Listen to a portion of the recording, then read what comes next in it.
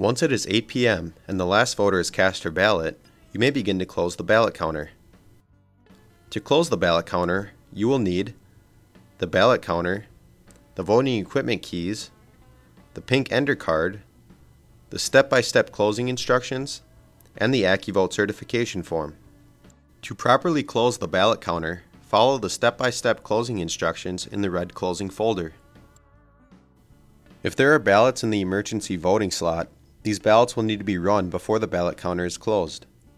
Once all ballots have been cast, you may begin to close the ballot counter. First, lower the security plate.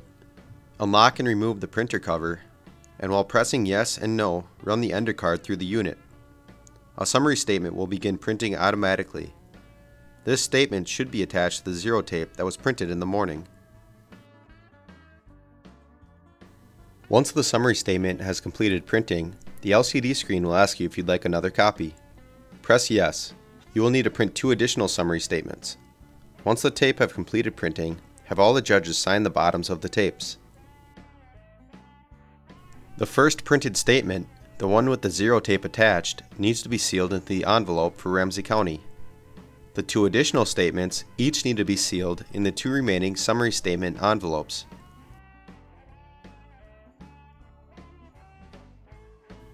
At this point, you can turn the ballot counter off and place it in its carrying case.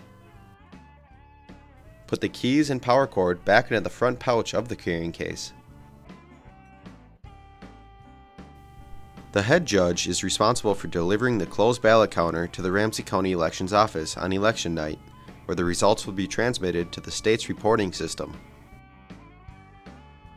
If you have any questions or encounter problems when closing the ballot counter, call the Ramsey County Elections Hotline for help.